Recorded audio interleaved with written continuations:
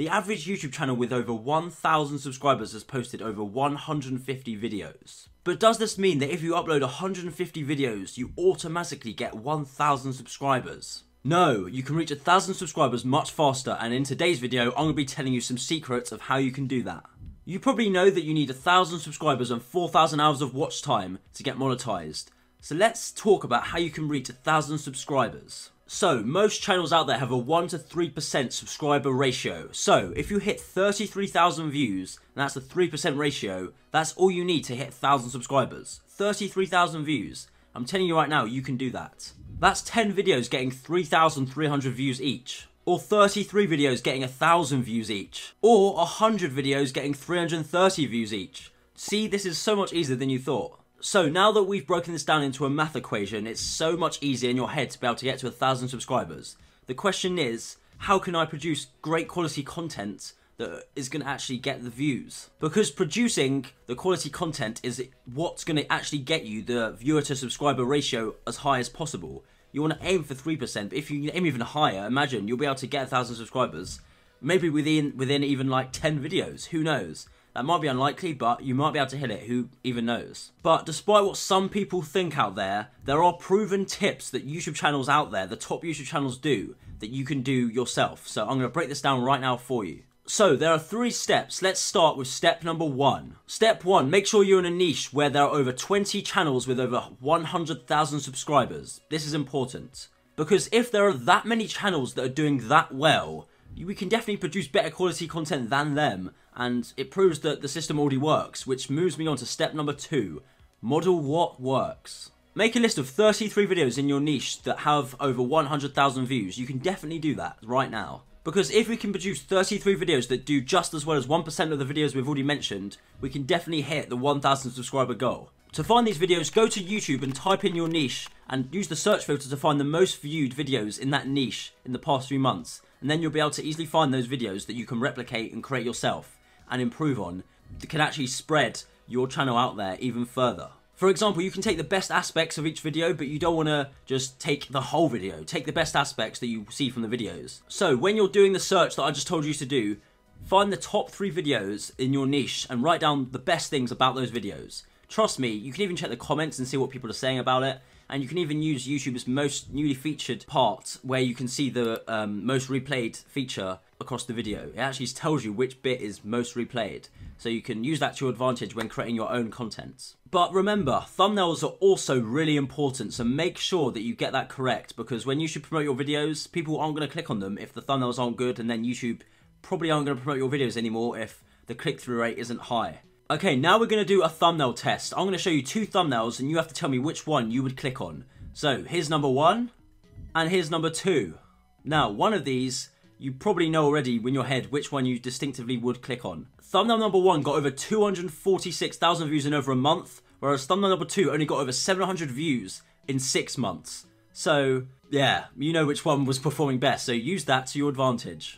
Obviously, the quality of the video plays a big part in it, but obviously the thumbnail, clicking on the actual video in the first place, is what's actually going to get people to click on your video. But then when they actually see the content, that's what keeps them staying.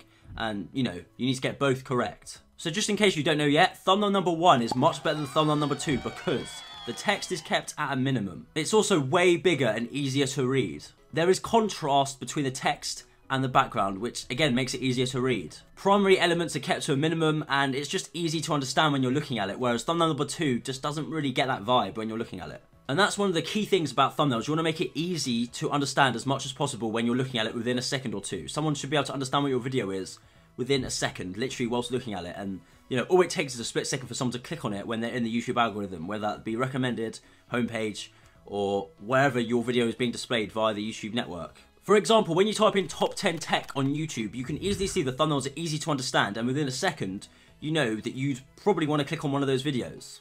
So here's a quick checklist for when you're making thumbnails. Here we are, let's get into it. Make everything big and taking up most of the thumbnail. Use 3 or less primary elements. Keep the blank space to a minimum unless it's to highlight the object. If you do use text, keep it to an absolute minimum and make it easy and big to read. Use contrast and borders around the text if possible to highlight it. Use bright colours like yellow, green, red, those sort of colours, purple even, or pink, and model thumbnails that work in your niche already. It's important to see what's working in your niche because some other things might work in the tech niche, but other things in the health niche might not work as well as in the tech niche, if that makes sense. So you want to see what works and adjust accordingly. One way of checking if you've already got videos uploaded is to check the click-through rate and see what videos are performing the best so you can replicate what's doing well and double down on that. Which brings me to step number 3, analyze your analytics after posting some videos. This is very important. Trust me, you do not want an audience retention graph looking something like this. Trust me, this is not what you want at all. You want people to watch your videos for as long as possible, and that's what audience retention is. You want to keep people watching your video for as long as possible. Let me say it again. Keep people watching your video for as long as possible. YouTube's goal is to keep people on the platform. If you can do that and successfully get someone to watch another video after your video, and hopefully it's your video after that video that they've already watched, in that case you will send YouTube a good signal and YouTube will push your videos even further into the algorithm than it already is, which hopefully it's in there somehow already. So let's talk about why some people click off the video after a few seconds. You don't want this to happen because this will ruin your attention completely and send a bad signal to YouTube. So it happens because of many reasons, such as having an intro in your video. This can really damage it. Just get straight into the video. Look at what someone like Mr. Beast does, for example. He creates videos and gets straight into it, no messing about. You know what you're getting straight away from the title and thumbnail. You click on it, and this relates back to the content with the title and thumbnail because both of them are linked and they both just work hand in hand, and no one's sitting there listening to you talking for 2 minutes waiting for you to get into the actual video. This is going to kill your attention so much. Make sure you deliver what is promised in your title and thumbnail. This is super important because you don't want someone to just be clicking on the video and then being like, this doesn't not do what the title and thumbnail suggest. That's going to turn away your viewers, and in return it's not going to give you a great retention rate, to be honest. But your click-through rate might be high because the title and thumbnail is maybe clickbait, but when they actually get to watching the video, it's just not going to send a good signal to YouTube. Both of them have to be in a good percentage-wise. Don't be telling people to subscribe straight away at the beginning of the video. Make sure that you just tell them after you provide some value to them or they've got what they've came for from the video, because you know, it's just not going to go down well if you just try and beg them to subscribe straight away. You don't have to be begging for it. You can just get that straight after, you know, the actual content itself and what you're trying to deliver.